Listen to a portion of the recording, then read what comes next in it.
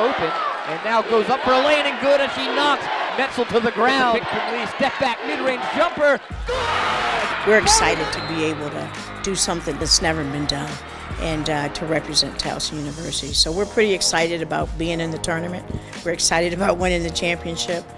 So it's all good for us. I mean, it's unreal. I mean, everybody wishes to be in this position, so just being here after a CAA championship, I mean, it's the greatest feeling ever. Everybody either wants to play for UConn or play against them, and we just got a huge opportunity to play against one of the most, infamous schools in history.